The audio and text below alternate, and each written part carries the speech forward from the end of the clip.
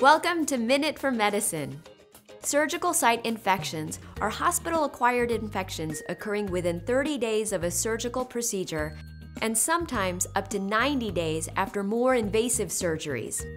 Surgical site infections, like their hospital-acquired infection cousins, are costly both to patients and the healthcare system as a whole.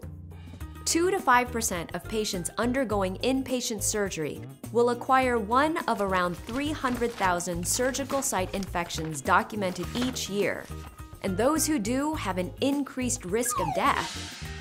Creating an infection prevention army of knowledgeable frontline healthcare professionals that reliably apply checklists and best practices to keep patients free from any hospital-acquired infection will ensure the good guys win the battle of the bugs.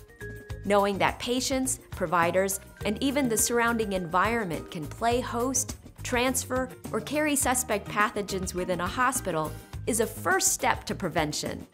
Applying best practices such as prophylactic antibiotics 1 hour prior to surgical incision and 2 hours prior if giving fluoroquinolones or vancomycin, and using checklists like the World Health Organization Surgical Safety Checklist will ensure every patient receives the same safe, high-quality care each time they enter a healthcare environment. See you next time on Minute for Medicine.